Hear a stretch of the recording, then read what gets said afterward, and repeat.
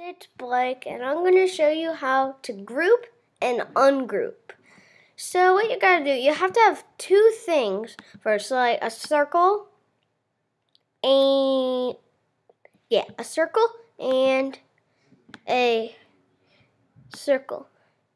So you know what welding is? You have to like put them together, and then you have to do that, and then if you do that, then it does that.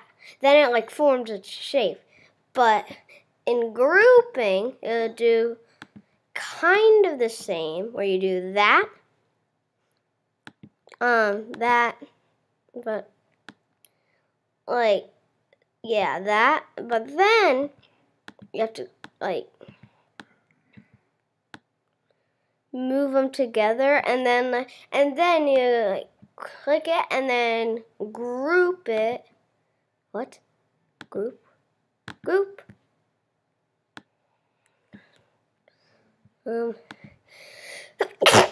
Yeah, that's group.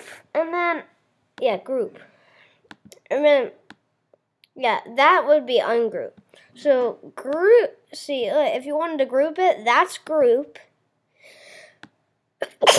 So, see, now it's one. But then if you wanted to ungroup it, it would be that one. Now it's two things. See, it's kind of different from welding, but yeah. And that wasn't a very long video, but that's how you do it. Bye.